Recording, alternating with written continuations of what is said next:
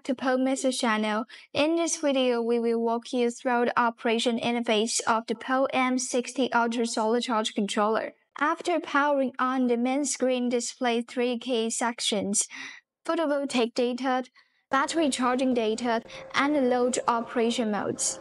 In the photovoltaic section, you can switch between PV input voltage, PV input power, and accumulated power generation by pressing the PV button. In the battery section, you can navigate through the charging voltage, charging current, device temperature, calibration voltage, parallel communication code, battery type, boost charging voltage, flow charging voltage, under voltage recovery voltage, and under voltage cutoff voltage using the up or down keys. The load section allows you to set the load operation mode. The top right corner shows the operation mode. 3.0 indicates night mode with no charging. 4.0 signifies fast charging mode. 7.0 indicates boost charging mode. And 8.0 represents flow charging mode. First, let's look at the calibration voltage setting. When there is a discrepancy between the battery voltage detected by the controller and the voltage measured by a multimeter, you can manually calibrate the controller's battery voltage using the calibration voltage setting. Next, we have the parallel communication code settings. If you are not using parallel operation, you can skip this setting.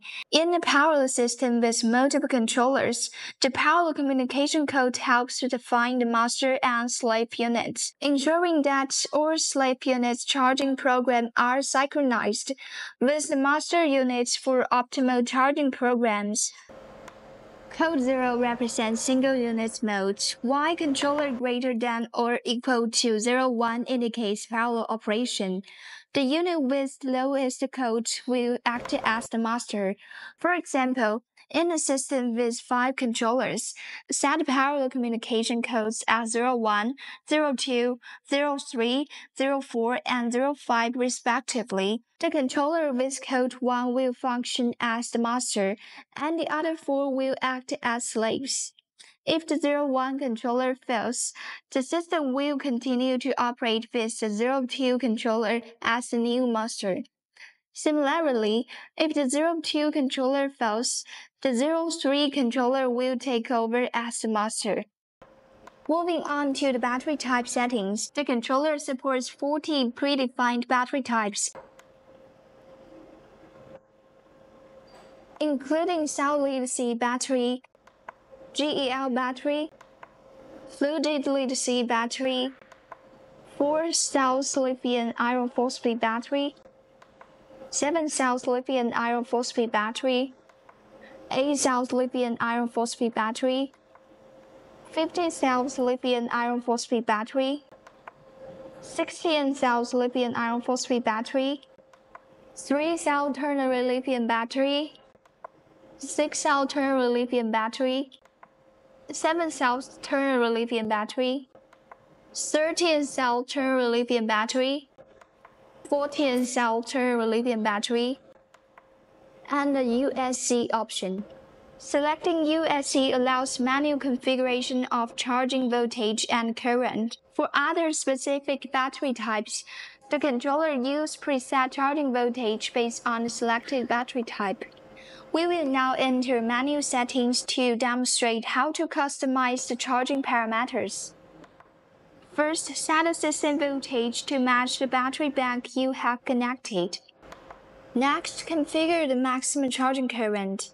This setting limits the charging current to ensure it matches the connected battery and prevent potential damage from excessive current. The configurable range is 2 to 60 ampere.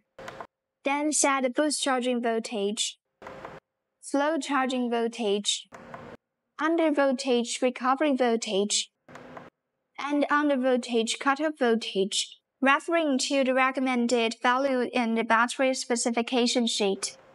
After covering the battery settings, let's move on to the load operation mode settings. 24H indicates that the load output is always on. In this mode, you can toggle the load output by briefly press the Set button. 0H represents slide control mode. In this mode, the controller will turn on the load output after sunset and turn it off after sunrise. 01H to 23H indicates light control plus time control mode. In this mode, the controller will turn on the load output after sunset for a specific duration. The number represents the duration in hours, with 01H indicates 1 hour and 2H indicates 2 hours. That concludes our overview of the POW-M60-ULTRA Solar Charge Controller's operation interface. We hope you find this information helpful. Thank you for watching and see you in the next video.